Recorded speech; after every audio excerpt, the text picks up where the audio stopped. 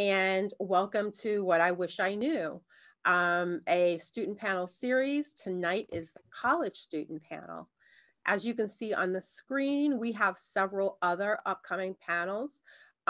This event was something that was the idea of our teen advisory board. Each library in Howard County has a teen advisory board, and they're called tab groups, and our teen advisory board thought it would be a great idea for students to share their wisdom with some of their younger peers. And we wanted to start off with college students because we know you guys are going back to school, might be back in school, but hopefully we wanted to get to you before you got too busy. So that's what we're doing tonight. And then as you can see on March 15th, we are going to have high school students talk to students who are younger than them, 9th and 10th graders. And then on April 19th, high schoolers will talk to middle school students. So tonight's agenda, after my brief welcome, I'm just going to go through a few upcoming events here at Miller, and then I'm going to introduce our moderator, who so graciously agreed to moderate this evening's event. Then we'll have the introduction of our panelists, and we'll start questions. Our tab group decided to come up with a list of questions that they thought high schoolers would most likely want to know about college students. So we have a list of 9 questions that our moderator will pose to our college students, and they'll answer the questions and share their wisdom. And then after that, we'll allow the audience to answer questions as well. Then we'll close our event. And if you have any questions or concerns, you can certainly email me at the library. My email address is cheryl.grimes@hclibrary.org. I'll drop that in the chat later. So some of our upcoming events at the library: on Wednesday, tomorrow, we have a wonderful event. It's a creative letter writing event. Again, this is an event that has been created by our teen advisory board, and we're going to have 2 teenagers from that teen advisory board who are going to lead that event. One student from Centennial and the other young lady is from Marriott's Ridge. And so all supplies are going to be here for you. Just come, enjoy some old-fashioned communication. Then on Thursday, for students ages 9 through 12, we have Lego Wars. This is something that the library did before the pandemic, and we're finally bringing it back. Both of these events require registration. The letter writing event, we welcome drop-ins, but the Lego Wars event requires registration. And then next week on Monday, the school day out.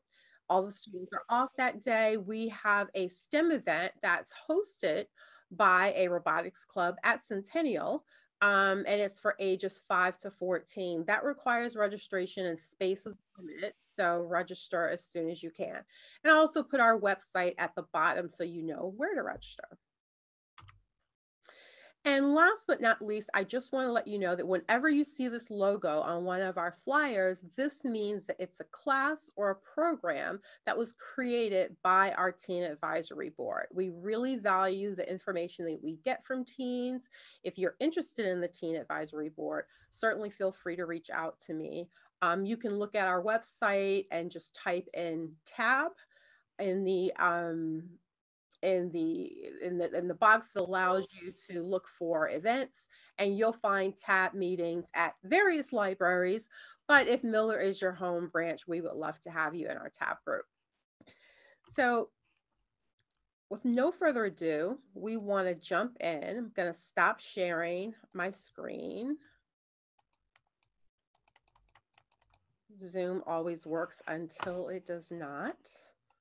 There we go. And I'm so happy to have everyone here. We have 62 people on this call. That certainly tells you how important this event is and how much the community really wants to hear from our college students. If it looks like I'm in the dark, that's because the library also values energy conservation, and my lights turn off if I'm not walking around in my room. So I'm not truly in the dark. I can certainly see you guys. So what I would love to do is to thank Two people quickly before we go any further is first Carmen Jessup. She is the teen the teen instructor and research specialist at the East Columbia branch. She has been so wonderful, and she offered to be my producer today. Carmen, you want to unmute your mic and just say hi? Hi, thank you, Cheryl. It's so wonderful to be here as somebody who has gone to college and I know firsthand how overwhelming that can be. I really appreciate all of you being here, sharing your knowledge, and also for the participants for taking those steps to get as much information ahead of time. I think that's wonderful. Absolutely. Thank you. And then I just want to introduce, as we start off this evening together, our moderator. So we have a wonderful moderator with us this evening, and she is a student from Centennial High School. She is a junior at Centennial High School, and her name is Shreya Reddy. Shreya is a member of our Teen Advisory Board here at Miller, and she is going to moderate the questions this evening with our college board. Shreya, I'm going to hand over the mic to you. All right. Hi, everyone. Thank you so much for being here. So I'm going to honestly just jump in. But before we do, I just want to say thank you, everyone, for taking the time out of your day to be here with us, and especially to our panel, because they have put in a lot of time and effort to be here today. So really quickly, I want the panelists to introduce themselves. So the name, the high school they go to, the college they're at, the major that they currently have, and the year that they're in, just so that we have a quick introduction, and I'll start with the questions. And maybe what we could do is we can go alphabetically in order of your first name. So Brooke, I think that would be you. Yes, hello everyone. My name is Brooke Foyles. I attended Mount Hebron High School when I was class of 2020. I'm now class of 24 at the illustrious Morgan State University, majoring in health education on the pre-professional physical therapy track. And yeah, I think that's it. Yeah, go Bears.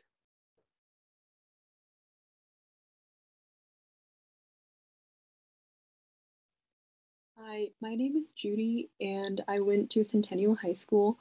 I'm currently at University of Maryland, and I'm a sophomore, and I'm majoring in computer science and math. Good afternoon, everyone. My name is Julian Amaya. Apologies for my camera being off. I went to Mount Hebron High School. I graduated 2020. I'm currently a sophomore economics major at Morehouse College in Atlanta, Georgia. Hi, my name is Noni Grimes. I graduated from Centennial High School in 2020, and I am majoring in film and television at New York University.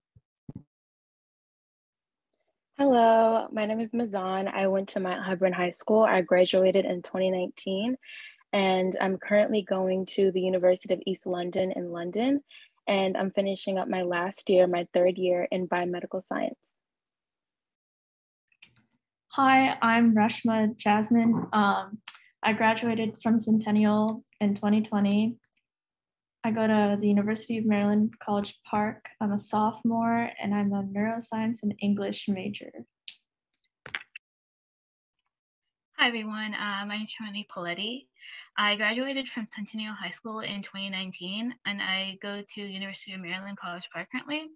I am a junior double majoring in operations management and business analytics and information systems. Thank you for having me today. Okay, it's lovely meeting all of you. For everyone currently watching, we are really open to any questions that you guys may have. So if you have any, feel free to type them in the chat box to either me or Ms. Grimes. And towards the end of the meeting for the last 30 minutes, we will be dedicating some time to answering your questions. So feel free to type your question in, or if you'd like to turn on your mic and announce that, feel free to also just type your name and we will make sure to call on you towards the end. So I don't want to waste any of your time, so I'm going to just jump in with the questions. So our first question for you guys is, what are some of the not so obvious things or like activities that you guys participated in that helped you get into college? Anyone can jump in, or if you guys want, you can like type something in the chat and we'll make sure to call on you.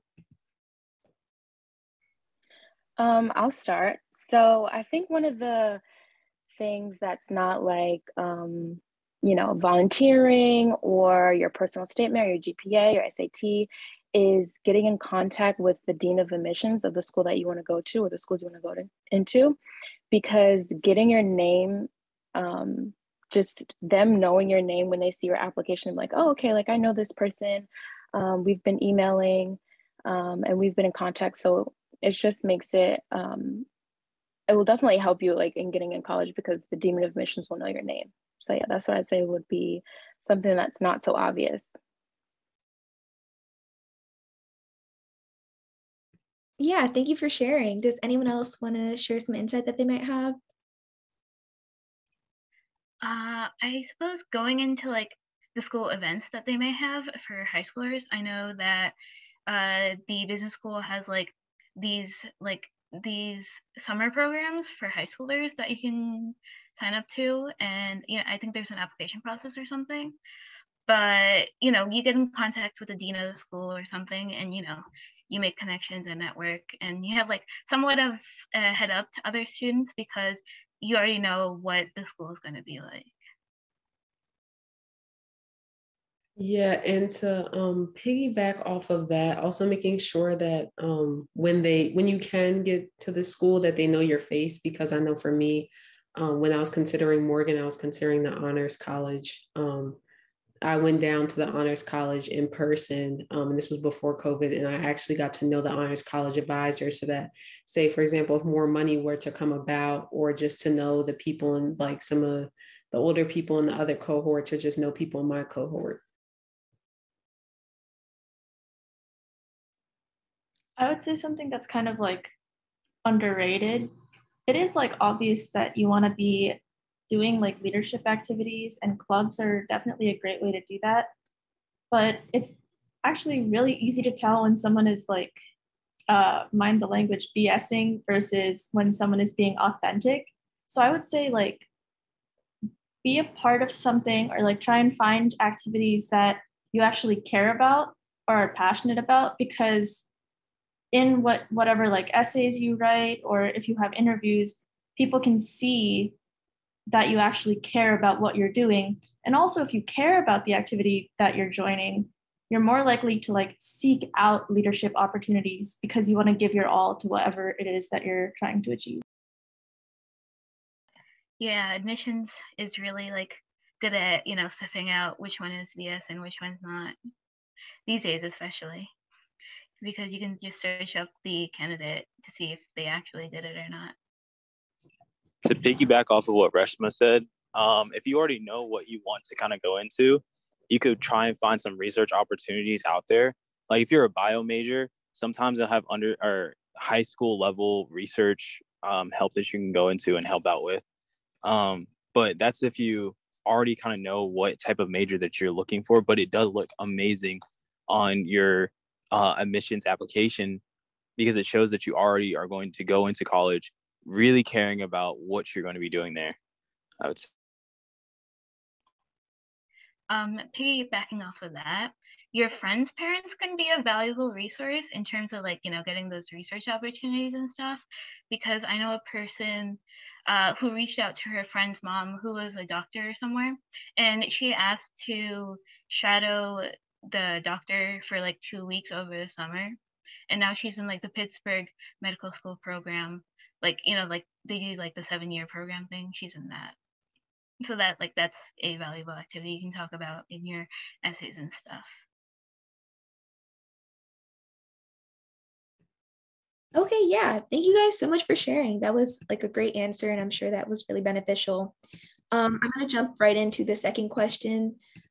So what is like the single most valuable activity that you guys did in high school that really helped with your application? And is there something you recommend with that? I can start us off. I had an internship my senior year of high school as a marketing intern and as a business major that like gave me a step up in getting into the business school and at UMD. I can say I was the president of Alpha Achievers my senior year, and I dedicated a lot of time and effort into it. So it looked really good because I could just talk about that for a really long time. And I just had a lot of connections as well.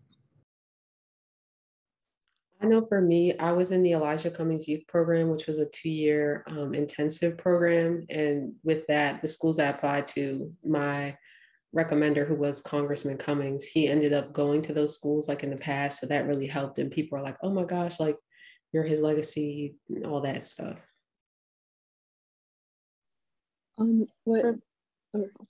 Sorry, not good. My main activities was band, and it wasn't really related to my major, but it really helped kind of stand out to the like in the application because I was really passionate about what I did, and I'm currently still in marching band at Maryland, which is really fun.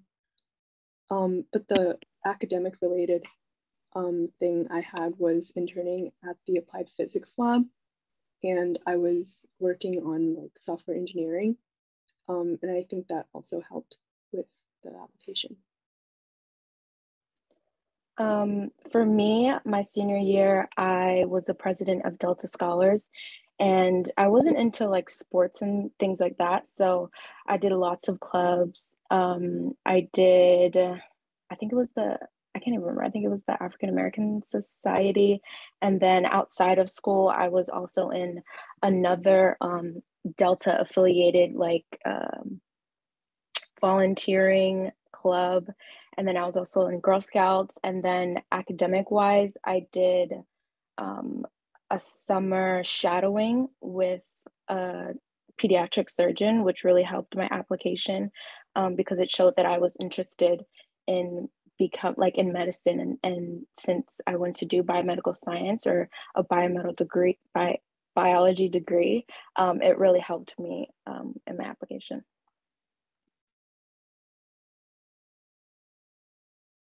I think for me, the most important thing I did was probably the club I ended up starting in sophomore year. It was a community service club that specialized in collecting feminine hygiene products to donate to various homeless shelters in Maryland. And I think that in addition to that, just being a good community service activity and leadership opportunity, I think that colleges like seeing initiative being taken. So I think you don't necessarily have to start something, but if you see a vacancy at your school, I definitely say go for it. And then also, this isn't really an activity, but it was a class, my studio art class. I think for my major, it was really important that I had a strong portfolio, and that gave me the time and the space to do that. Similar to Noni, like I'd say the single most valuable thing that I did was start a club also in my sophomore year. It was tricky because I wasn't quite the like original co-founder, but I saw that like the people that were trying to start the club just didn't do anything. And sometimes it's important to step up, even if it's not necessarily your place to, because if you're passionate about starting something and the people that are supposed to be doing that aren't, you can take initiative. And to this day, there is an American Cancer Society at Centennial High School. It's also really fulfilling afterwards because I still follow them on Instagram, so I get to see little updates and I'm like, wow, they're still meeting. Like I barely had any members my first year and now it's still there. Oh, and I also to add something else, as somebody else who did start a club in their sophomore year, I didn't realize how many of us, started stuff in our sophomore years. I started with the wonderful Miss Grimes. It was Black Student Union, and that opened a lot of doors for me. And I know that this may sound like, oh, you have to be like really invested in this or start this, but it's more or less like what someone else said earlier, when you're really passionate about it, then people see that passion and be willing to like bring you up. Because I didn't know from like the Black Student Union, now that I'm at the Maryland State Conference level for the NAACP, like overseeing youth oversight. So it's just like small stuff, like even the smallest impact can like really roll into like a big position, or also help you out in school or help you with different positions, or get to know people that can help to elevate you when it comes to your college experience or your application process. To add on to that, oh, go ahead. Sorry. Yeah. I was just gonna say also, being in Howard County, one thing that I got involved with, one thing I got involved with was HCAST, and that was a really, I put that down, and then also I was represented to the Board of Education. So getting involved with SGA, that's like a really good thing, and you don't have to run for it. For me, the rep to the Board of Education, that was a appointed position. So getting associated with your SGA advisor, that could be of assistance to somebody. Yeah, sorry to have cut you off, but those are all really great responses. We're really appreciative for that as well. Our third question for you guys is, what are some things you wish you knew about the application process, like the college application process, before your senior year that you think would be beneficial?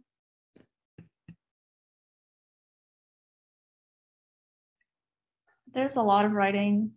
There's like, you think that there's like an essay you can use for like everything because there's like a Common App. But even on the Common application, there's like so many short essays. So start early. And also start like the personal essays early, because you're gonna need more than one. Yeah, I wanted to add on to that because there is a lot of writing. So what I did is I made a giant document with all like my short essays, my long, because I only did 2 like personal essays, and you have to frame them, like I say, from 2 different perspectives. One where like you were defeated, and one where you triumphed, because you want to know like what the college is asking. To set up, like put all your schools in like Common App, all that stuff early. And also you don't have to pay for college applications. It's really easy to get waivers for college applications, setting your test scores. You just have to ask your counselor. And if your counselor is like, well, but just explain to them, like, maybe you don't have the money personally, or just kind of explain to them how it's really important, or you have these goals. Because honestly, you don't have to pay for most of the stuff in the college application process if you really just like try hard enough and say not the right things to the right people, but, saying the right stuff so that people understand that you're really in this.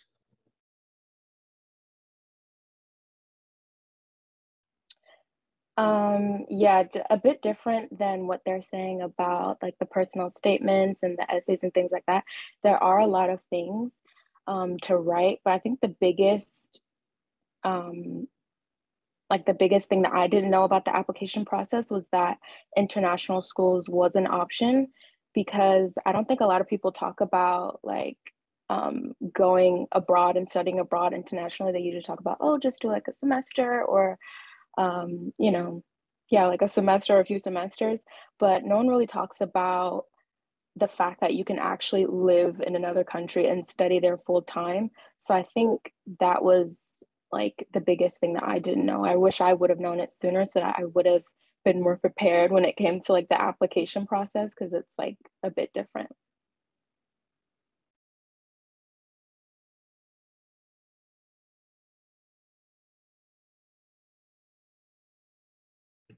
Okay, I don't want to fill the silence.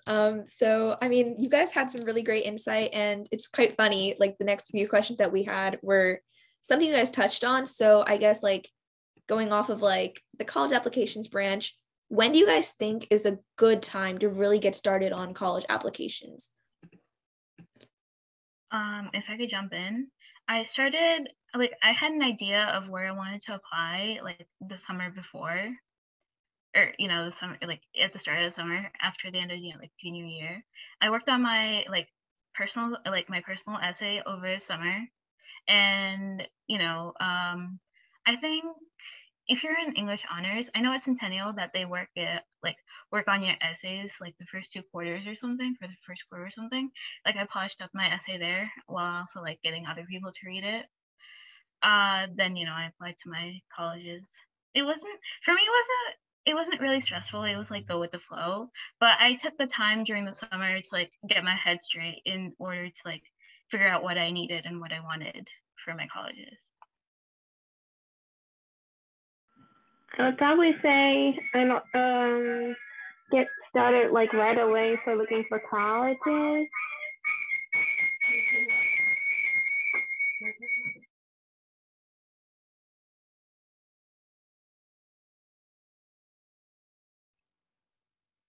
I also started my essay in the summer before senior year. A thing to note is that there's like different deadlines based on how you're applying. So some schools have like early application or early decision or priority registration or whatever. And I would say try to get into those, because I only found out after getting into college, but like I go to the University of Maryland and I'm in the scholars program. And I didn't find this out until like my friend was talking to her boyfriend's little brother. But apparently you can only get into the scholars program at UMD if you applied early. So like people that apply later are not even in the selection process for those kind of programs. So that said, I would say like if it's like a college you're looking into and you want to get into these like higher programs or things that could like be helpful, some stuff that you probably don't even know about while you're applying, try to go for the earlier deadlines. It's also nice because then you don't have to be like applying for colleges over winter break like other people that are suffering. I know for me, I kept on telling myself that I was going to work over the summer to write my essays, and I wanted to have everything done super soon, and I procrastinated so hard. I barely did anything over the summer. The only thing I did do over the summer, I think, was just start thinking about some potential topics for my personal essay, for my core personal essay, and I wrote down brainstormed a huge list of ideas, and I ended up writing the majority of my my personal essays after that lesson, and I think the first 2 quarters of my English class. And honestly, I feel like even though I think it would have probably been less stressful if I started earlier, I can't imagine what my essays would have been like if I didn't have that help, because it was really valuable. I think I had a really good teacher. I ended up getting really good feedback. And I think the lessons I learned in that quarter just ended up really helping me write some really valuable essays. And so I think honestly, it just really depends on how you work, what resources you want to have available, and of course, your personal deadlines.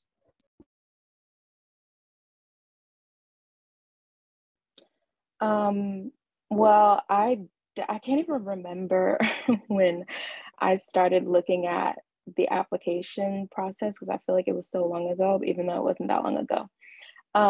But for me, I definitely do remember procrastinating. Like I did not start when I was supposed to, but I think the biggest takeaway from that is to not procrastinate and to start as early as possible. And definitely, as they were saying, because different schools have different deadlines. So figure out the deadlines, figure out where you want to go, and then go from there. So give yourself like a few months of cushion room at least to like, do your essay and just organize your plan when it comes to the application process. So you're not like stuck trying to figure out, last minute things. I think on top of like figuring out which schools you can apply to, you should also think about which essays you can use for which schools, depending on what they look for. Some schools really don't prefer like you praising yourself and making yourself seem better or something, because they want to have like see you struggle and like overcome it. So it depends on which school you apply to and how many essays you'll write, depending on what they want.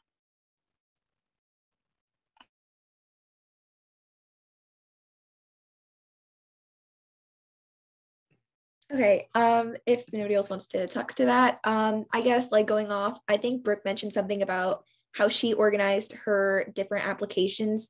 So I guess the question for the rest of you is what was the main method you guys used to organize your college application? So like documents, spreadsheets, there's many different things, but what particularly did you use that really helped you out? I found, for me personally, Excel spreadsheets were really good. So I would have like the name of the college or like something about or the college application I wanted to do, and then like the deadline, and I think the day that I wanted it to be done by. And then I would have a link to the specific like documents that I was working with it. So like the folder, something of that nature. Yeah. I think like in addition, I also made like a safety and match and a reach list to make sure that I just have like enough for each category. And to organize the essays, I kind of organize them by deadlines. So like for each document, I would title that like that deadline, since each college have pretty similar deadlines. I was gonna add on to what I said earlier because it's funny because I'm looking directly at like I had like a giant like writing on like tearaway paperboard that I used to like organize it, and it's still like right here. But in addition, like I use docs for like a couple things. So like I had one title like essays and one that says supplemental essays, just so I can like, you know, differentiate between my actual college essays and the other one. And then I also had like a regular colleges where I put my entire list, because I do want to like let people know, like, you don't have to have your list narrowed down. I just kind of threw a list out there and then looked at like the requirements, such as like price, if they had my major, what was their graduation rate, different stuff like that. And then at the bottom, I did have like application dates, like when they were due, and if I was applying to like rolling. So it's kind of like a lot of different Google Docs, but I usually just kept them open and have them rotating, as well as like what schools gave me like waivers, because waivers are important as well. If people didn't know, like you can get a waiver to apply to a school for free, if you just really put yourself out there, and they'll send you like a ton of them. Oh, go ahead. Oh, okay, sorry, thanks. For me, I was not organized when I was in high school, so I was not making like a spreadsheet and like a Word doc and things like that. But now I am, because I'm applying for my master's program, so I'm doing like a full-on spreadsheet. So it's like researching the schools that you want to go to, making sure they have your major, because some schools don't have your major. So the major, the price of the application fee, the price of tuition, which is important, and the email of the admissions counselor, so that you can email them and get in contact with them. So that's my spreadsheet now. I think that's really helping me. So I also had like a really similar Excel sheet. Actually, I think it was like the Google Sheets. But I also, in my neuroticism, I also had like a really intricate system of folders in my Google Drive. And oh God, they were like, the first folder was like college applications. And then underneath that was like large deadlines. So there was like November, December, January. Oh, October, November, December, January. And then in each of those folders were the different colleges. But then in my like first large folder, there was also a large Google Doc. So I had individual documents for all of my essays, but I also had like a master doc where I put all of the questions and like copy and pasted all of the essays. And that is helpful because a lot of questions are similar, and you can just like tweak some of your short essays or like expand on some of your other essays to like make it work for multiple applications. You know what they say, kids, work smarter, not harder. Just adding on to what Reshma said, I think I I had a really similar system. And then also, I also had a spreadsheet that I called essay search. When I needed to write a new essay, I had a spreadsheet basically detailing all the essays I'd already written. And I had a column that said category. And so it basically like boiled down the question it asked into like a category. So like why film, or like academics or service or art. And so if I had a question, I could look at what themes were in it, and I could find the essay that already talked about it in it, and then see what parts I can pull from that and then adjust. And so, yeah.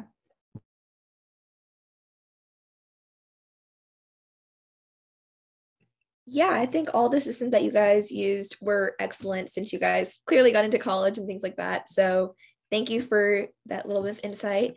I guess our next question for you is, a lot of students right now are having trouble finding like colleges and majors. So do any of you have tips for how you can like look into certain colleges and majors, or any websites that you recommend?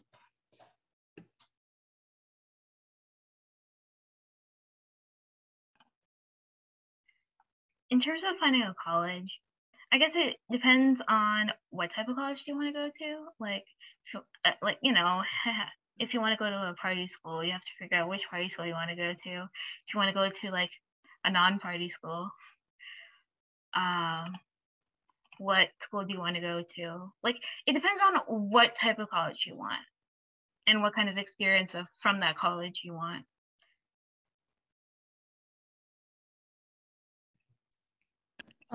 In terms of, you want to go ahead, Rachel?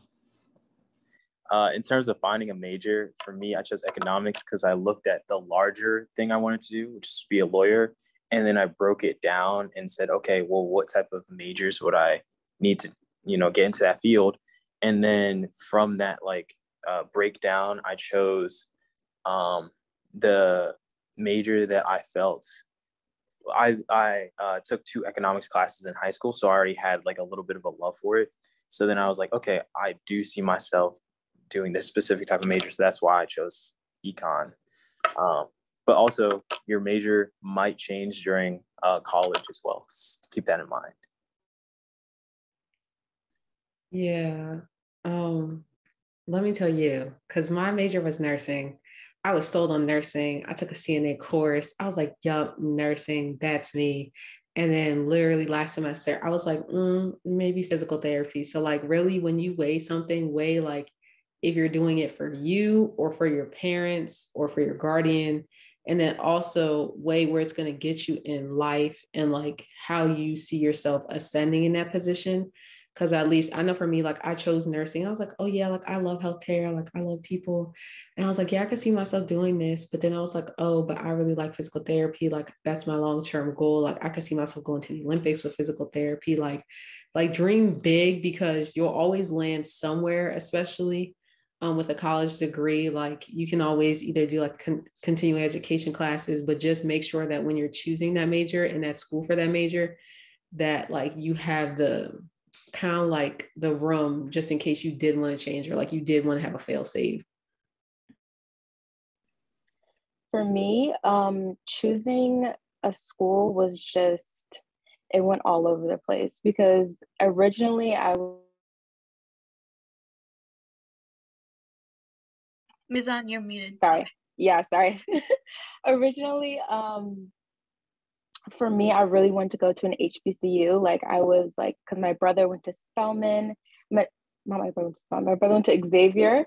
And I was like, oh, okay, I want to go to Xavier. And then I was like, okay, well then I'm really interested in Spelman. And then I went to Spelman's junior day, my junior year, where they have like a bunch of high school juniors come and visit the school and like, see what the school is and see if you're interested. And then I realized that I wasn't interested in that. And I wasn't really interested in going to an HBCU. So then I started looking into international schools. And then I went like all over. I did London, I did Scotland, Dublin, Australia. And then I kind of narrowed it down to London, because I was like, okay, well, Australia is really far and the wildlife is just not for me. So I was like, Australia is just not a good match for me. And then Scotland, it was like, and Ireland was just a bit too, like, it wasn't city enough for me. So then I narrowed it down to London. So yeah, my choosing a university just went all over the place, but I really like the place I'm at now. And when it comes to choosing a major, I always wanted to be like a science major. So I really enjoyed biology. Biology was my favorite subject in school. Um, at first I wanted to do, so I wanted to do a biology major, but then I was like, well, there must be other things, other science majors besides biology. I know I didn't like chemistry, so that was not an option for me, or physics. So those are options for me.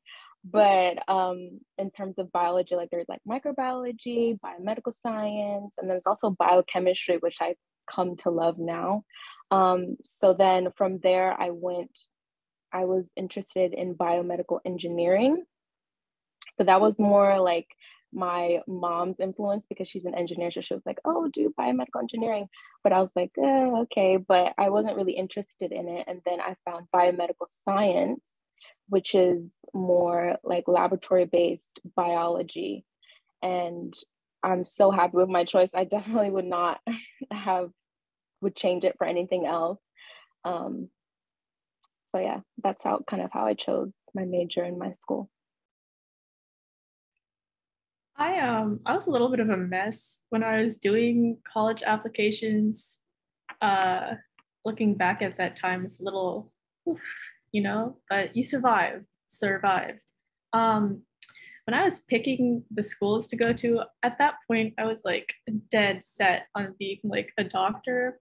And I'm probably still like pre-med, but at that time I was like, I'm gonna look into all of the 7-year programs or like the 8-year programs where it's all just like combined. And I found like I literally just Googled like best 8-year MD or BSMD programs or something like that.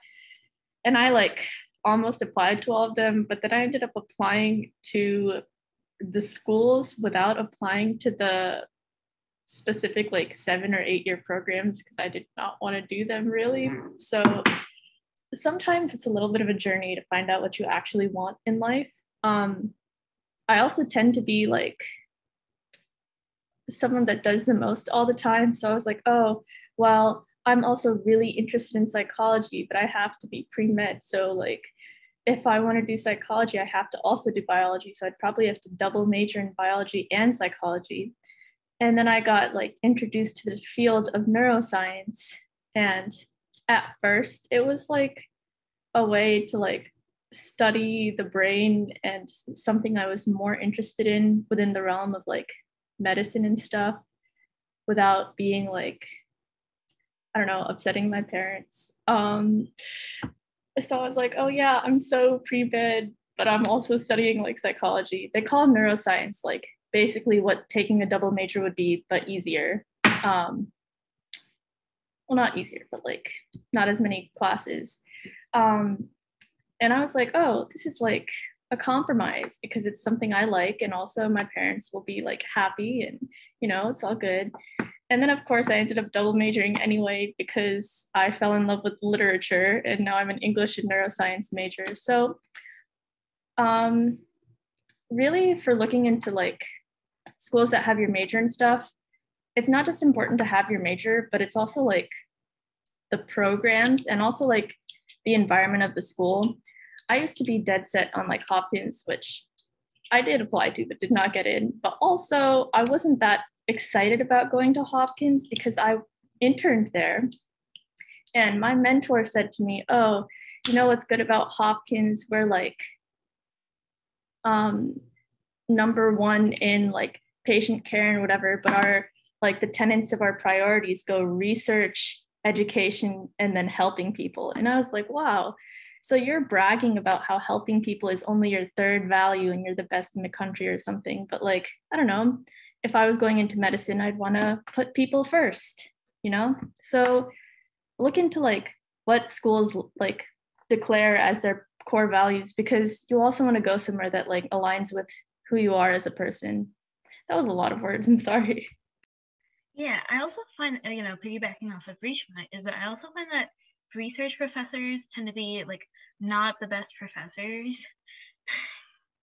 Like I'm a business major, but I know like I've heard complaints from other people that the research professors aren't really like really good educators compared to like other professors such as adjuncts and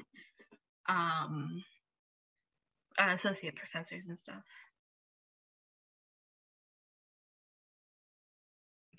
Yeah, okay. Sorry. And continuing on about choosing your college, the tuition and like the total fees also, should make a big impact in your decision, because I got into Temple University and it had a major I wanted, but it would have been like 50,000 a year, and I didn't have that type of money, right? So, it wouldn't work out in the end, even if I did get a scholarship. Yeah, I totally get what you're saying. Thank you guys for that. We have just a few more questions before we switch over to the students and their own questions, but our big one was, what do you guys think students should be asking when they visit college? Is during like tours or events? Is there certain things that you guys ask that would be beneficial by chance? How much you have to walk from class to class, especially when you're a freshman doing gen eds.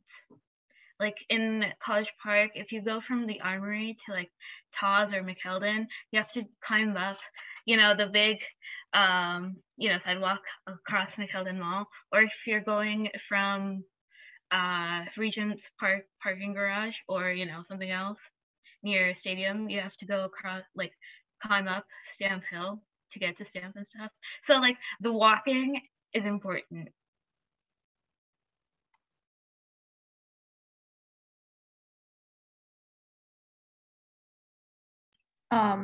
I would say ask if it's like a blue light campus. I've never used one of them, but it makes me feel safer knowing that there are those little like blue light poles for when you walk around at night and are terrified and want like help, I guess.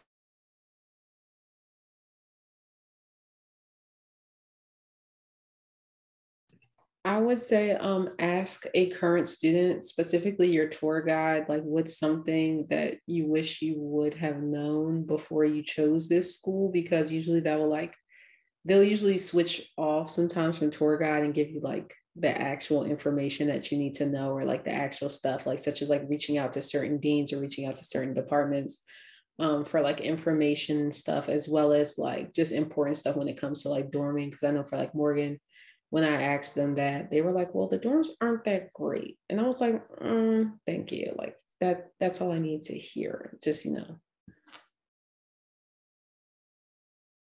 I think another important detail is probably class size. Of course, starting off in your freshman year, you'll probably be in a lot more lecture hall classes, but I think that's important to know, and whether or not your classes will be being taught by well, I guess that's actually information that they'll probably put on a lot of brochures, some colleges, but sometimes you might have to ask the ratio. And then also the resources you have available, especially if you're in a major where you really rely on those resources to perform.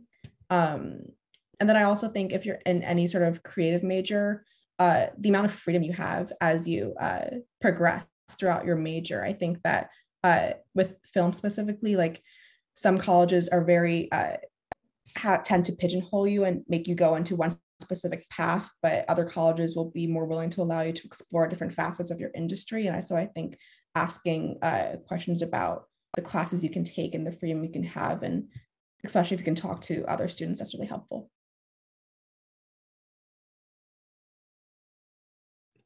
Yeah, okay. Thank you guys. Our next question for you is, what made you choose the college you currently attend? And right after this, we're going to start going into the audience's questions.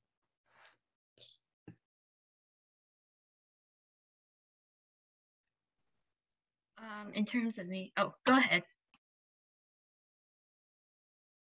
All right. I was really between 3 schools when I was making my choice, and one of them wasn't even an option because I was waitlisted, and it was just me being unrealistic. But the 2 main schools are actually 3. It was 3 schools now that I think about it. One of them was like Boston University, which was far away and prestigious, and they did offer me some, but then the other was UMD and UMBC, and pretty early on I cut Boston University off the list because I want to live my life and not have student debt for the rest of my life. So money be realistic, guys. And I know like, I really didn't want to go to UMBC because it's a lot smaller of a campus, and also there's not as much to do from what I've heard, even though they have better like science programs and they are better for pre-med and stuff. I wanted to walk around, and even though it's exhausting sometimes, UMD is like gorgeous to walk around. Like even if I want to get from one residence building to another, I'm gonna at least need a 4-minute walk. It's not like literally attached, you know? So I just like walking. It's painful and my legs always hurt, but it's good. For me, I knew I wanted to go to an HBCU. So it came down to Morehouse or Howard, both of which offered me money. And Howard is in DC while Morehouse is in Georgia. So, and Howard is a bigger school while Morehouse is a smaller school. So at the time I was like, well, you know, being away from home as well as being at a smaller institution, that might be fun. And I get to like, you know, really interact with the people on campus and get to know them in a closer way. So that's why I chose Morehouse. For me, I basically just chose the best school for my major. And I was choosing between 2 schools, but one of them was in California. And at the time, like COVID was hitting really hard. So I chose Maryland, which was the closer one to home. Yeah, I chose mine for the cost because I want to go to an HBCU as well. And I was stuck between Spelman, Morgan, and then like my other choice was Stevenson because they gave me a lot of money and offered me their honors program.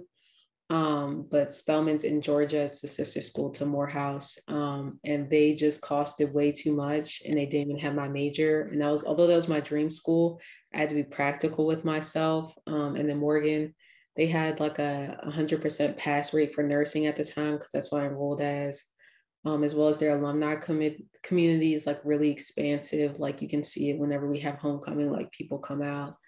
And then also allowed me to stay like still active in my social justice work with like the NAACP and already like the other groups and stuff in Howard County. Because I didn't really want to like move away from that or like transition to like another city or state that I didn't know. So yeah, and then the money was right. The numbers matched and they give me a refund check. So, you know.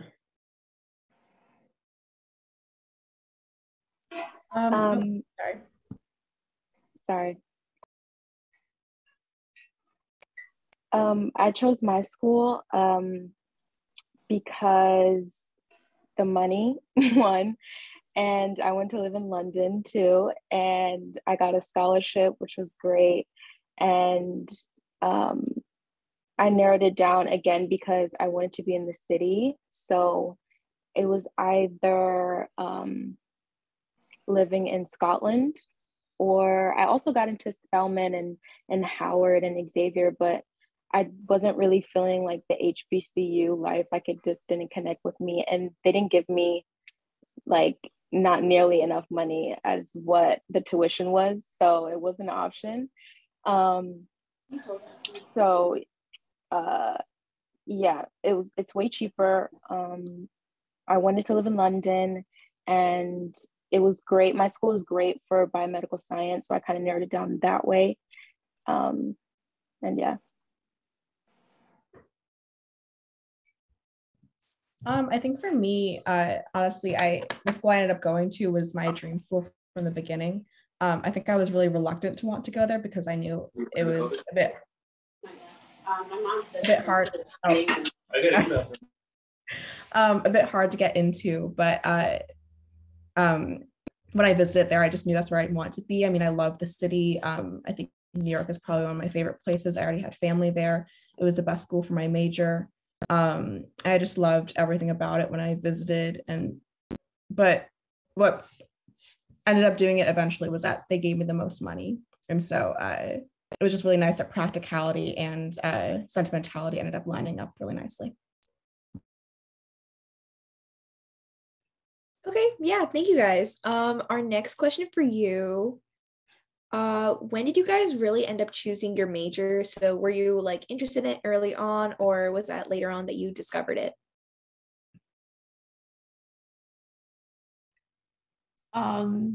I kind of touched on this before, but literally when I was doing the drop down selection for like UMD, which is the first one I was doing when I was applying, I just saw neuroscience and impulsively selected it.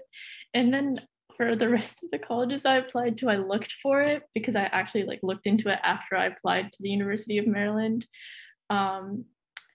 But you know, it really was for me. So sometimes intuitively, you know what you want, even if consciously you lie to yourself.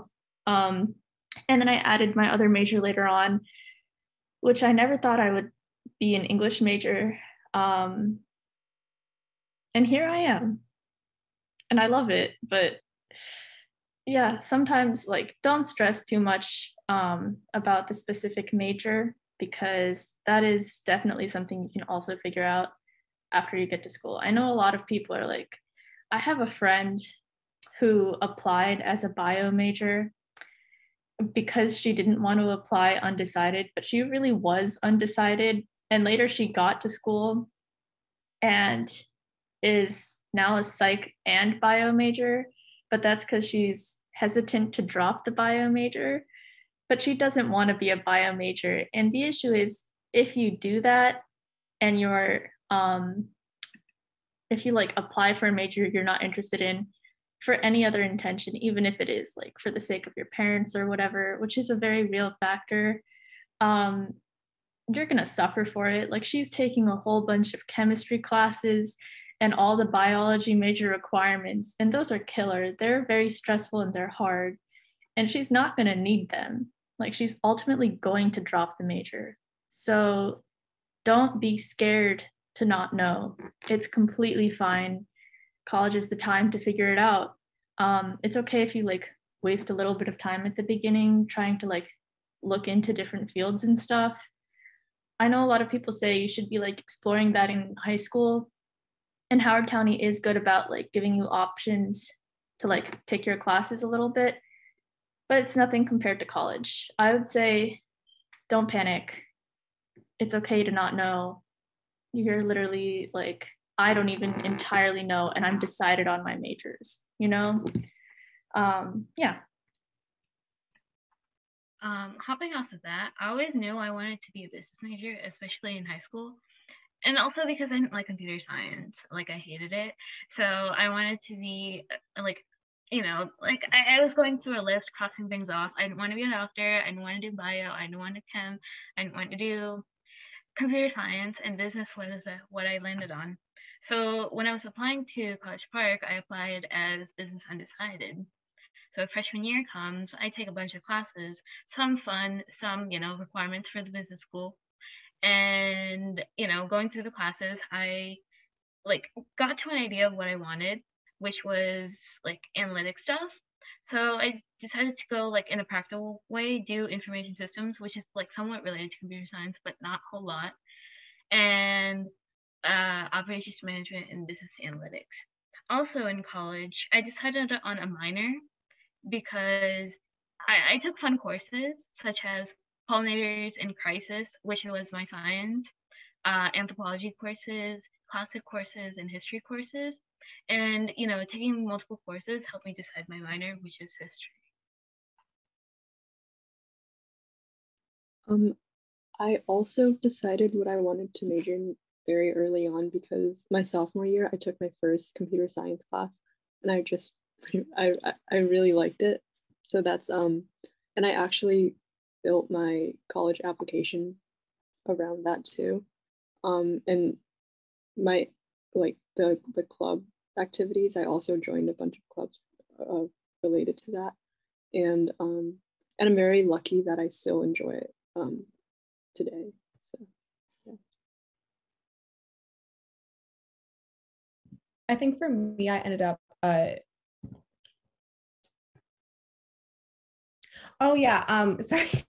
So I feel like for me, I really ended up figuring out by accident. I think I already had an inkling that I wanted to do something related to something artistic, but film really wasn't in my radar until I think it was my junior year. For my English class, we had an assignment where basically we had to, I think it was our final or maybe our midterm, I can't remember. And we had to take one of the books that we read and create some sort of creative expression based around a theme on that book. And I ended up doing a short film and it was really bad. I watched it just the other day and Reshma told me it was the final. And the editing was horrible and the sound quality was horrible, but I had so much fun creating it. Judy was actually the lead actress. But it was really fun and I had so much fun. And I think that was the first time I was like, this is something I can do. I think this is something I really want to get better at. And from there, I kept on. There aren't a ton of film things really in Howard County to do. There was a video production class I ended up doing my senior year. I also did some stuff over the summer. And that really helped me figure out what I wanted to do. And just like sort of somewhat related, but regarding my portfolio, I didn't have a film to submit because I was so new to it. But I had my art portfolio because I'd done fine arts for a long time. And so even if, you don't have a ton of experience in a major, it's still something that you could explore. And as several other people have said, it's okay to apply thinking you want to do one thing and then in college figure out you want to do something else. You have tons of time in your life to figure out what you want to do. So yeah. For me, I got my major because since I was young, I always wanted to be a doctor and specifically a surgeon. So from there, I kind of built like my plan for how to become a surgeon. So for my major, like I said, I started with biology, but then I heard that, biology was like the worst major to go into because there's only like a pre-med track. And like, if you don't do like medicine, then like there's nothing to fall back on. So then I kind of got like, okay, well, let me not do biology. So then I researched other biology type majors like microbiology and like what I'm now biomedical science, and which is like research based. So it's like biochemistry, like the people that are in the lab doing your COVID test, those are biomedical scientists. Like the people that are taking your blood samples and looking to see if you have like sickle cell or things like that, taking tissue samples, those are all biomedical scientists, like research based science. So I found out from university that I really like doing research. So biomedical science kind of like solidified that was like a good choice for me. Also, I think in doing the shadowing when I was in high school with the pediatric surgeon, that also like solidified that I wanted to be a surgeon because I had that like type of experience. So I would say find out what you're interested in, like if it's science or film or arts, and try and get in contact with someone that's in that field, get some experience in it, shadow them, and then figure out if you like that, and then going from there. Okay, yeah, thank you guys so much. Our next question is something about kind of college in general. So obviously it can be really stressful. So what's one way that you guys really found balance at college with like your social life, just the academics and everything else that there is?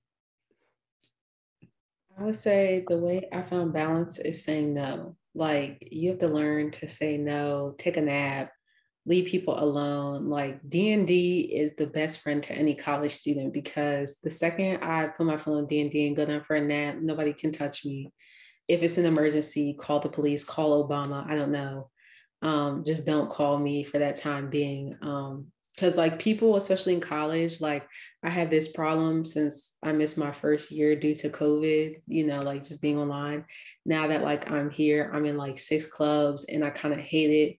So now I'm like figuring out how to say no, how to be like, okay, you can't text me at this time. Like, I don't care if it's that important, like it will be done tomorrow. And then also making sure that you do have that self-care time and like you decompress with like your friends. and like outreach, because like there's a lot of other people that are going to be going through stuff, struggling, running across campus. So as long as you like get to laugh about it, or even just say like, oh no, I just need a break, then that will help you out a lot.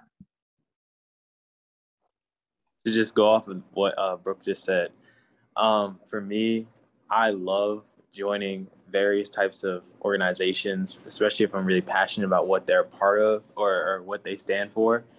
And I also like to take a lot of classes. So, and I also like to have a lot of friends. So you can see there's a really big recipe for complete disaster in terms of personal time.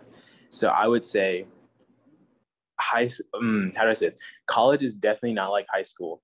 An 8 a.m. in college is not the same as an 8 a.m. in high school at all. Joining 6 different organizations is not the same as joining 6 different organizations in high school. Having 7 classes is 100% not the same as having 7 classes in high school. So you got to realize that you still are human. You still need, as Brooklyn said, your own personal time.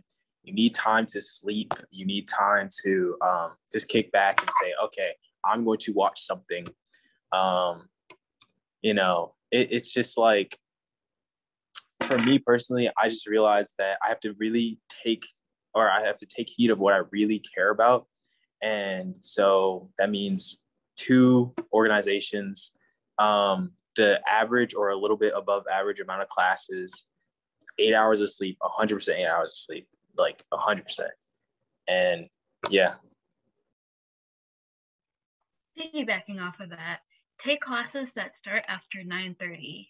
Never at 8. I skipped all of my 8 a.m.s. It was terrible. So 9:30 classes are your best friend, or 11. Even later is better. And never go past 5, because you'll also start skipping those.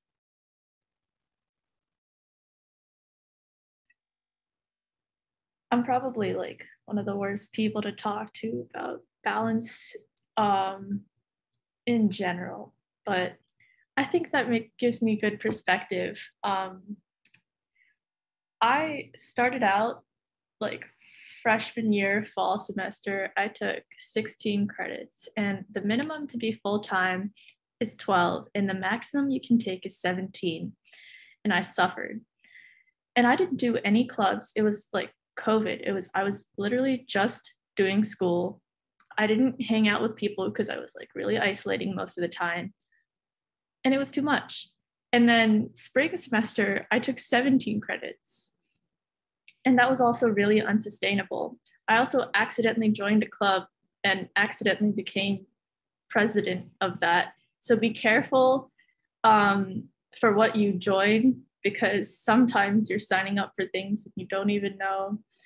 I like being president now, though. It's really chill. It's much easier than when I was a member.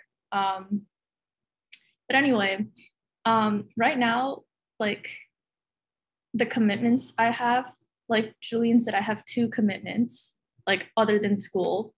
And I only took 15 credits last fall, and I'm only taking 13 next fall. And that sounds crazy because I am double majoring and I am surrounded by people that are insane go-getters. The same people I went to Centennial with, a lot of them are similar people I'm going to school with, and like the same like mentality of doing the absolute most all the time and needing to like compare how sleepless you are to show how well you're doing at school. Don't buy into it. Leave that behind. I say don't do it in high school either. A good way to combat doing the absolute most all the time in college is to do it a little bit in high school. My AP credits have allowed me the breathing room to take a chill semester of only 13 credits. And also, it seems really like not good friend to say this, but I flaked on so many people this year, social commitments, because it's hard and it's okay. Like a lot of people are very scared of making not making friends and of saying no to things. And I'm still really bad at it, but I do it a lot. And it's important that when you're giving your time, that you're giving the best quality of your time that you can. And if you're saying yes to things at the expense of yourself, it's not a good idea. And I'd say that not just for finding balance academically, like I took an upper level English class and man, I did well in that class, but I was suffering and I was struggling. And you don't want to be doing that to yourself, you know, like there's a reason that college advisors say don't take more than 2 labs in a semester. They want you to do well in what you do take. Quantity is not as good as quality. That was a lot, so. Also, don't forget to take easy courses every semester, or like you'll burn yourself out. Like every semester, I've always had a fun course with a fun teacher that allows me to de-stress. Like one semester was about anthropology, the other was, you know, classical history, about figuring out if like America is becoming another realm. One was about pollinators and the crisis they're in, and another was about, you know, tracing human ancestry. It was my bioscience lab, or my science lab. So it was really chill. I didn't have to worry about much. I just went to labs, but it wasn't like biology labs or chemistry labs. I didn't touch any of those. You can always find the easiest lab possible if you're not a, you know, biochem, you know, STEM major.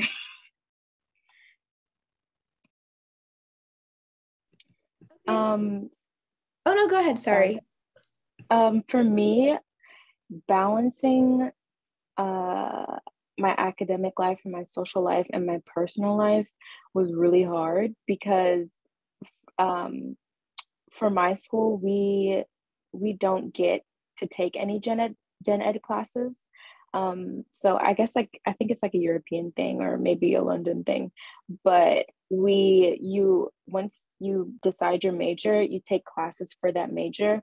So it's a good thing because you're allowed to graduate in 3 years rather than 4, but it's also kind of a bad thing because you don't get like to choose like an easy class, like how she was saying how she was taking like a really fun class. You don't really get that break. So it's easier to get burned out quickly, which was kind of what I was dealing with.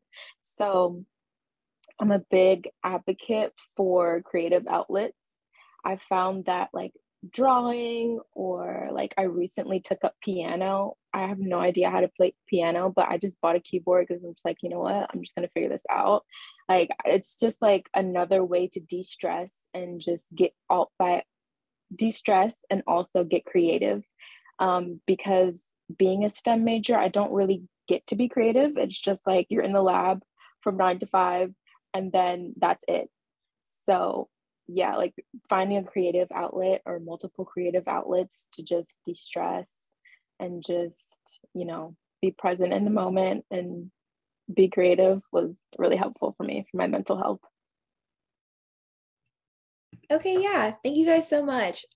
Just to monitor time, we are gonna have a quick question, but I want you guys to just raise your hand if you think it's important, put your hand down if you don't think it's important. Honors and GT classes versus AP classes. Do you think AP classes really matter and should you take a lot, or no, take more honors in general, like on-grade classes? It depends. Okay, well, yeah, I get what you're saying, but I mean, like, you can do like a halfway just to kind of get a feel for it.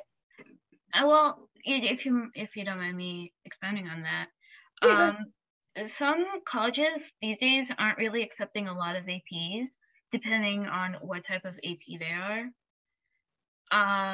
So you have to go through the college list, because the colleges publish a list of APs they accept and what APs they don't accept. So you should think about what APs you can take that help you get the college credits, because if you take them and they're not helpful, what's the point? Yeah, I wanted to add on to that. AP and dual enrollment is literally the thing that saved me, like my freshman year, like, because I hate math. One thing about me, I'm a hate math. So I was like, I'm not going to take math in college. Like, I'm just going to get it over with. So I took it at HCC. I did dual enrollment, which if you guys have the funds and have the transportation, dual enrollment is a lifesaver if you're going to a Maryland school, or even if you're going like out of state. But I know for like the University of Maryland system, which includes like Morgan, it includes like UMD, UMBC, like those transfer immediately over. That's really helpful. But like now I'm a sophomore, but I'm a first semester junior because I had credits from high school from AP and stuff. So I could technically graduate early if I want to, or just stay in my qualification. But I think it really helps because if you want to get basic stuff kind of out the way or see classes that you may like or may not like, it's a lot easier to do it at the high school level where you still kind of have that cushion. And it's not like very make or break in college. Like this is going to affect your long-term plans, where it's like, oh, dang, I kind of suck at this class. Let me not take the AP exam. Or dang, like this dual enrollment is not that great. Let me just glaze over the fact and just not submit it to my college. So it personally really helped me because I didn't have to take math. So I was happy. Okay, I see what you guys are saying. Thank you for that. We're going to have maybe like 2 to 3 more questions. So I'm going to try to get through these really quickly. Our next one is, how much family support did you have while you were going through the college application process? And I guess we can add like finances in there as well. So like, did you get a lot of money and help with that?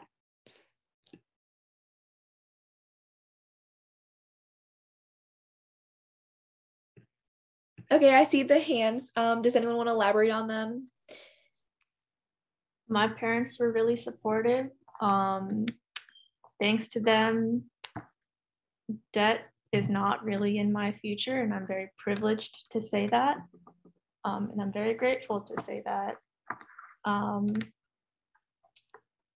Yeah.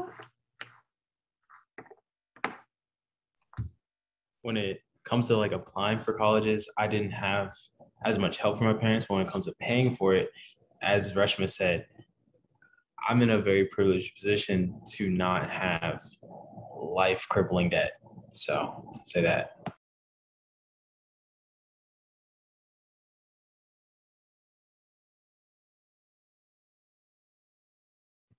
Okay, yeah, that's fine. Thank you guys so much. And then we have a few more questions. So our next one is, if any of you are in college, like on a scholarship, do you guys have any suggestions for anyone who's thinking about applying? Yeah, go ahead. Sorry, y'all. This my stuff. I was a scholarship advisor. If y'all still need scholarship help, I'm gonna have them drop my email. Because I really like Julian, Ms. Grimes. No, I was knee deep in scholarship senior year, like every second I'd be applying. But I pay for my school entirely out of scholarships and out of my own pockets. Morgan gave me a half ride, which for in-state people, that's not a lot. That's like $7,000. Then the rest I get through like institutional aid. But I would say for scholarships, to pace yourself, I had severe burnout from scholarships senior year. All my friends that were friends with me could like attest to it. Because it gets really it gets really sad when you don't win. I applied to over 100 scholarships, only won like 12. So like my turnover rate was really, really small. And that used to like really mess with me. So I would say really like kind of evaluate like the ones that you can win and lose. So if there's like the Coca-Cola scholarship, yeah, apply, but let's keep like the Howard County PTSA, or let's keep your school's PTA one, still at the front, forefront, because those are easier ones to win. Or look around at like the Howard County Foundation and different ones like that. In addition, don't be scared to like put yourself out there for scholarships you may not know that you may win, because that's what I did. Or like scholarships I didn't even apply for. I was applying to like fraternity and men's scholarships. And while I wasn't a man or a part of the fraternity, they would still be like, here's some money just for like, applying, because nobody applied, because there's a ton of scholarships that people don't apply to. In addition, really keep scholarships organized, and try to use your college essays and college application like essays to apply to them, because that's what helped me. So I didn't have to rewrite everything. I could just grab one, paste it, because they all ask pretty much the same questions. Okay, yeah, thank you so much. Oh no, go ahead. I was just going to say, I think that thinking about scholarships is also going back to one of the questions I was asked earlier about figuring out which colleges to apply to.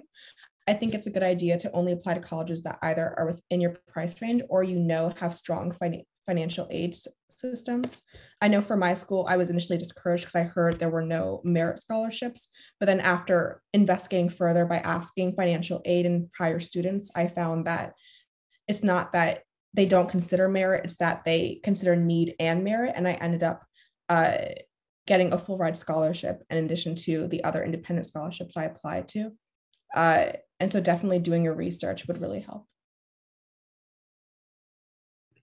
Okay, yeah, thank you so much. Our next question is going to be, what are some benefits or some drawbacks of living on campus versus commuting to like college every day?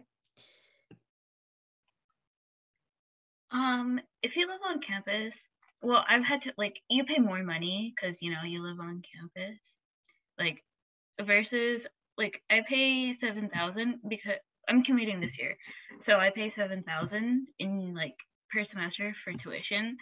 But if I lived on campus, it was 22,000 overall over the year. It was more expensive for me, so it was in terms of financial matters, it was better for me to commute rather than live on campus. And plus, of COVID, it was more safer too. I think in cities, oh, sorry. No. I was just going to say, I think in cities, a huge factor is safety, especially in New York City. I think it's really alluring to want to get an apartment just because you can save a little bit of money doing that instead of paying for dorming. But a lot of dorms in city colleges will have security and guards and a lot of those types of resources. And a lot of the apartments, dormant apartments are very expensive. And so you'll probably end up having, an apartment where it's pretty easy to break into, not break into, for strangers to get into the apartment. And so I definitely say, even though, having independence and saving a little bit of money is nice, if you can worry about your safety, that's really definitely a good idea.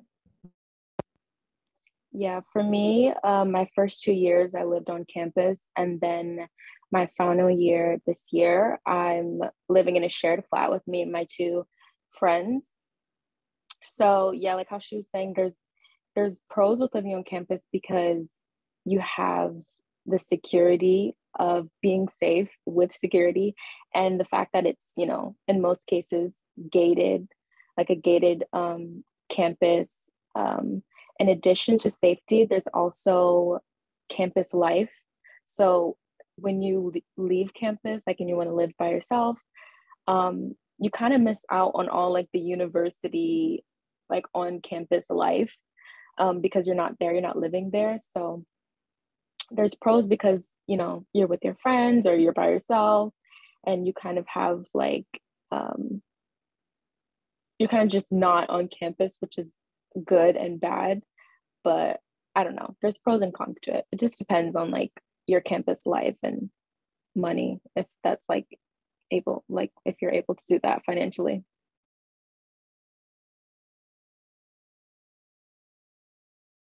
Okay, yeah, thank you guys.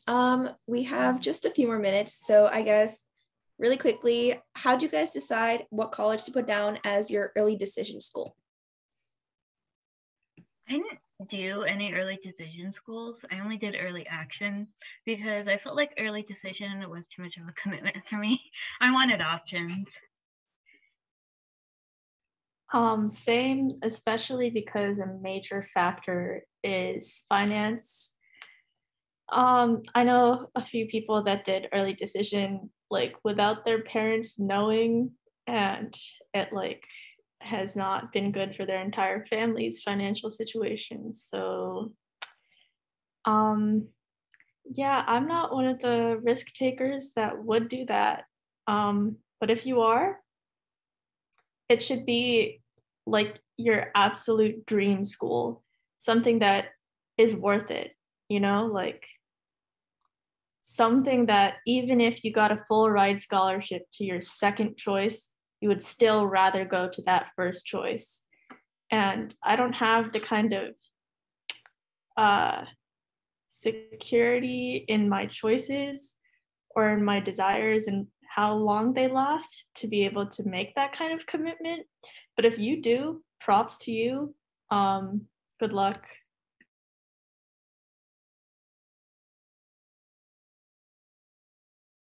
I was gonna add, I would highly, especially as like a scholarship advisor, I would highly caution against doing a lot of early decision because those contracts, like with binding, they're binding and they get like to be really crazy if you do want to drop out of them. And I know especially for like more prestigious schools, like they really will hold you tooth and nail to that agreement, or you could possibly get blacklisted because colleges talk. But I did apply to early action for, I think it was like a couple Ivy Leagues. And that's just because I wanted to see like my chances. But I would say really only apply early action to schools that have been in your mind for a while, that you don't want to miss out on their financial aid. In addition, I think that's good to apply to like 2 or 3, because then later on you can contest your financial aid at other schools that are regular decision with an appeals form, so that you can be like, well, they gave me this money, so you need to give me this money, because it will usually end up working. Also, oh no, never mind. No, go for it. Yeah. Also with like early action, I definitely would say for like mostly do it for the colleges that are strong contenders. Like I did it for my #1 safety school, my #1 like reach school, and my #1 my level school. I don't remember what that's called anymore. Attainable, whatever it is. And also a couple more, but like I didn't end up applying more than that because I was burned out senior year. But like definitely have some confidence in the likelihood of you going to those schools when you apply early. Okay, yeah, thank you. And then really quickly, this is our last minute. So just by a show of hands, how many classes do you guys think, or let's have like a hand up, hand down kind of situation. How many classes or credits should you take a semester? Hand up for less than 15. Or wait, no, what's the limit? It's like 14, 12, right? 12 to 15. Okay, right at the limit. Does anyone think that you should be right there? Nope. Okay, how about like 2 to 3 over the limit, kind of in the middle? Okay, so nobody thinks you should go towards the end, right? Just like a nod. Okay. All right. Okay, that's great. Towards the end, like you will be so no. You'll be dead. All right, and That's then 18 classes or 18 credits. It was killer. It was definitely killer. A lot of 1, 2, 3. Like I think I had 4 classes in a day one time. Like it's crazy. If you have to get permission from your counselor to have the course load that you're taking, really think about why an adult has to okay you trying to hurt yourself essentially with school. Like think about that, you know? Anyway. Okay. And also, I know a lot of people tend not to go to their college advisors for, choosing your next semester's classes, especially when you're in college. You should go meet up with your advisors, your college advisors. They have good advice because they've seen students, fail. And not fail, but not do well in the courses they're taking. They'll have some advice for you.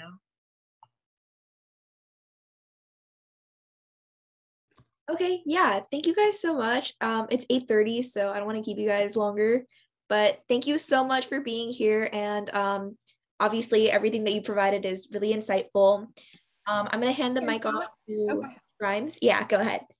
I just want to jump in quickly before everyone leaves. There was a question in the chat. I know that we didn't get a chance to get to all the questions, and I am so terribly sorry to the audience members, but I think all the information that our panelists shared was so valuable. Someone asked a question about your thoughts on sports scholarships. Is there anyone here who received a sports scholarship, or someone who may have some thoughts on sports scholarships as we wrap up?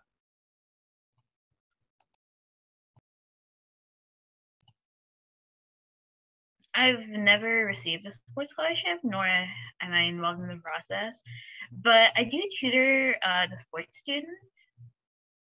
But I know that in order to maintain your sports scholarship, you have to have at least a 2.0 GPA. But that's it for me. And they'll have support for you if you're not really doing well and or need help in your subjects and stuff, in your courses and stuff. Yeah. I do know for Brooklyn, the scholarship queen. Go ahead, you got that. That's all you got. Sorry, I was about to add really quickly as an advisor, because I've advised students with sports scholarships, that they're good, but I would always say to have that fail-safe plan, like that plan B stashed away, because while they are very contingent on sometimes how well you do, you also have to look at the fine print for your school to see what are their drop sanctions, to see like what they can drop you for. Not only just grades, but also sometimes it could be like for performance, or like I say, like that the coach has mercy over your scholarship and you don't want to be stuck like the next semester, you're still trying to continue, but you don't have a scholarship. So always still try at least get a merit scholarship in addition, or just have the money saved up just in case. As we lead out, I am going to jump in on that one. From someone who worked in a high school in the guidance office with a lot of students, I can tell you that I probably know more students who receives a large amount of aid from college for academics than for sports. And when I first started working in high school, that was a surprise to me. I think I'd heard so much about sports scholarships that I thought that was something that was pretty common and pretty lucrative for students. And I'm not saying that students don't receive sports scholarships. Obviously they do. But I think that a lot of families would be surprised at how much money students can get for strong academic performance. And I don't mean just students who have absolutely straight A's either. So I would definitely tell you to focus on your academics.